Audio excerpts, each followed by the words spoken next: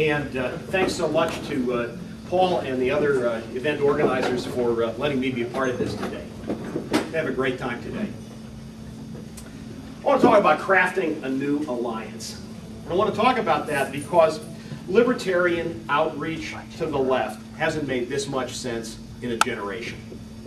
Now, as a lot of people here know, 4 decades ago, libertarians built a thriving alliance with the New Left. An alliance that focused on the twin issues of war and the draft, of aggressive violence and slavery to the state. It was fruitful and it was exciting, but it fractured for a whole host of reasons, including the fact that some people on the New Left rejected the ideal of a peaceful, voluntary society and embraced revolutionary violence. Now, that wasn't true of everybody. It wasn't true of New Leftists who were also libertarians, people like the great Karl Hess, people like Carl Oglesby. Unfortunately, not everybody in the alliance fit their profile. The New Left's commitment to decentralization, its opposition to hierarchy and authoritarianism didn't seem to persist. This is a further problem, as its members grew older and joined the establishment and started trying to use the system to achieve their goals instead of hanging on to their recognition that the system was itself the problem. Individual libertarians and libertarian institutions did reach out to the left, but there was no concerted attempt to rebuild the alliance that Hess and Murray Rothbard sought to construct. And perhaps it's not really very surprising that there wasn't. After all, when a president whose conservative opponents tarred him as a representative of the protest movements of the 60s took office in 1993, a president that a superficial observer might mistakenly have seen as a product of the New Left, now never mind the fact that he was more likely a CIA asset informing on anti-war protesters, that president made sure everyone knew he wasn't really a peacemaker. Far from it. He made sure by committing American troops to a pointless conflict in Somalia, by involving the US military in an imperial war in the Balkans, by bombing a pharmaceutical plant in the name of fighting terrorism, by continuing the embargo that caused the deaths of vast numbers of Iraqi children, deaths his Secretary of State famously described as worth it. Worth it to who? The same president, whose conservative critics damned him as a pot-smoking longhair, sanctimoniously defended the drug war, including his decision to support his own brother's imprisonment for peaceful drug-related conduct. Who the hell cares whether he inhaled? I used to think that mattered. I realized it didn't matter at all. That same president gave us the murder of peaceful people at Waco and Ruby Ridge, and the Anti-Terrorism and Effective Death Penalty Act, which paved the way for the Patriot Act. If that's what the heritage of the New Left looked like, many libertarians doubtless thought they could be pardoned for not giving a damn.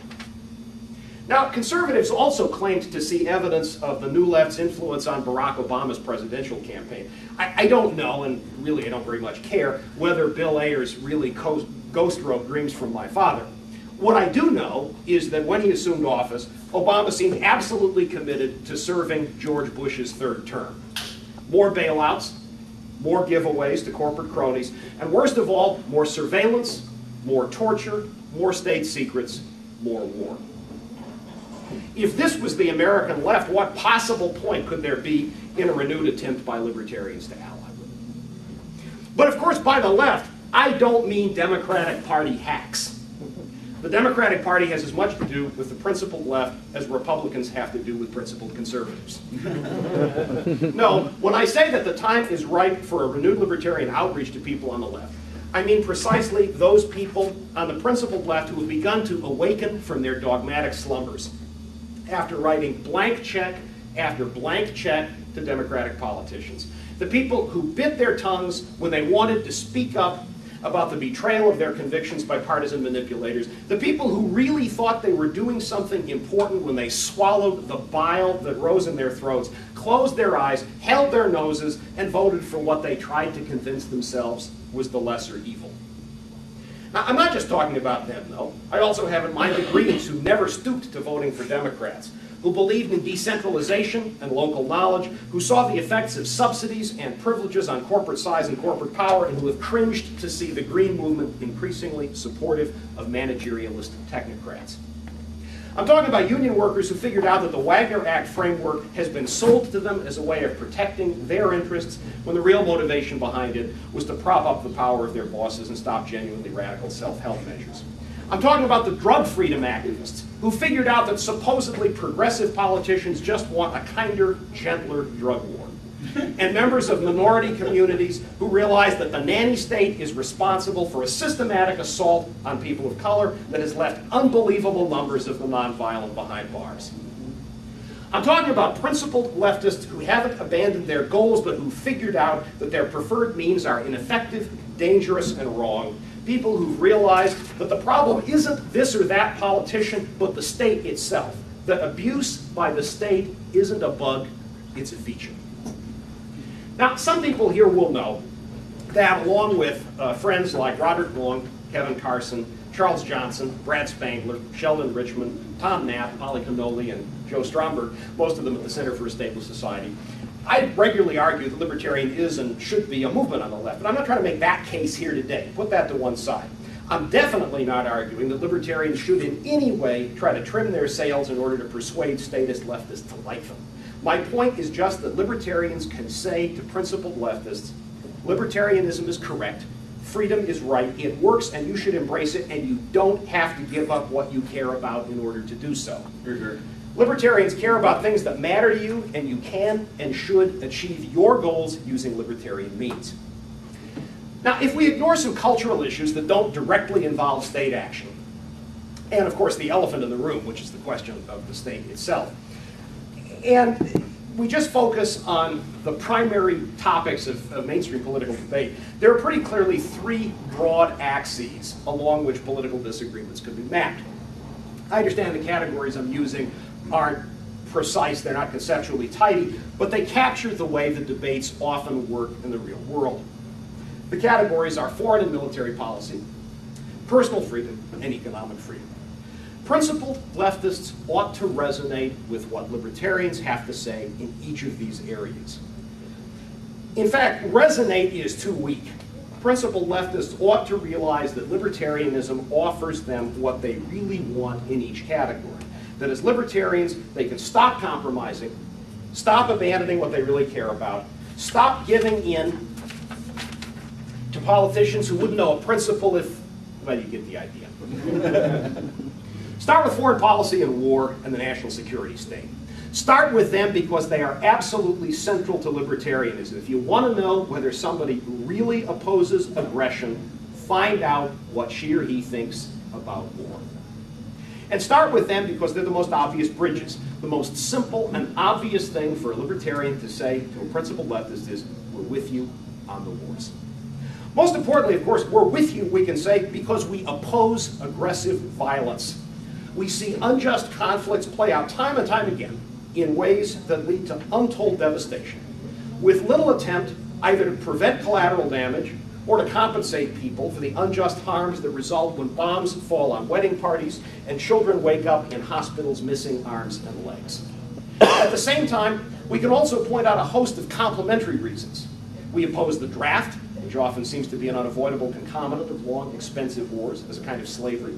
We oppose the tax and debt burdens that result from attempts to prosecute aggressive wars, and we agree with Randolph Bourne that war is the health of the state, that authoritarianism feeds on war. And so we can emphasize we're with you on the national security state, nourished by the government's endless wars.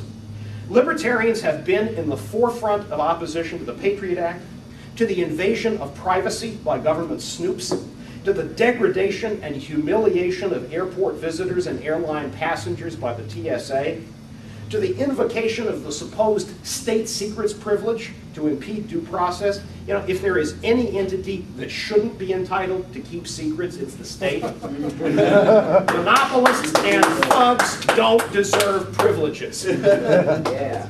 To indefinite detention without trial, to torture, to the president's claimed right to kill non-combatant Americans without trial, to the national security letters that demand private information about us while gagging those who might otherwise tell us we're being watched. On all of these issues, very much of concern to principled leftists, libertarians have said what needs to be said loudly and clearly.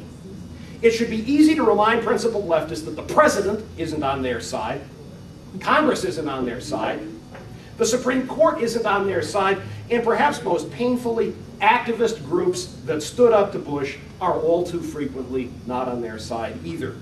Groups that marched against abuses when they were Bush's and Cheney's abuses have been defamed by the con job that's persuaded them that Obama really wants to do the right thing, really wants to if they'll just give him a little time and keep supporting him. If you're a principled leftist who cares about war and the national security state, the politicians and judges and professional activists aren't in your corner. So who are you going to call? Who are you going to call? Ghostbusters. War busters, torture busters, surveillance busters, libertarians. All right. Yeah. That's why I'm so pleased to see folks from antiwar.com here today. To see Mike's t-shirt, to see the table back here with the wonderful bumper stickers. Antiwar.com, I'm convinced, is the single most valuable contributor to public debate on the part of the whole libertarian movement. Antiwar.com deserves your support. I hope you will buy stuff, give money. What antiwar.com does matters tremendously.